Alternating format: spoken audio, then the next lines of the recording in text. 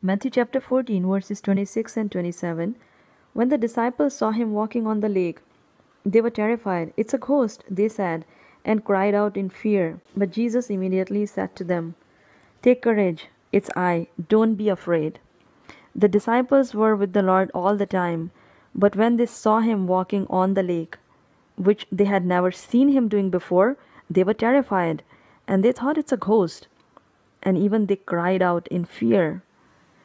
The disciples cried out in fear, and they were not able to recognize the Lord because they had never spent enough time to develop a personal relationship with the Lord.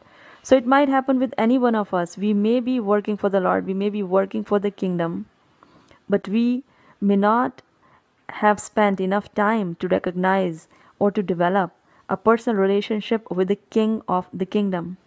And if we have not developed a personal relationship with the King, if he appears to us in unexpected ways, we may not be able to recognize him, or we might even get scared and think that it's a ghost, it's not even the Lord. So I pray that today our eyes be open to receive the Lord whichever way he comes. It's important for God's people to keep their eyes and ears and heart open so that whichever way the Lord enters into their lives, they will receive him. But unless they have spent enough time meditating on the word of God, they will not be able to receive him. So let's make it a habit to meditate on the word of God so that whichever way the Lord tries to enter into our lives, we will be able to receive him. Jesus says that the Son of Man will come at a time when you are not expecting him. And when the Lord comes, he will speak unexpected blessings into your life. May the Lord bless you.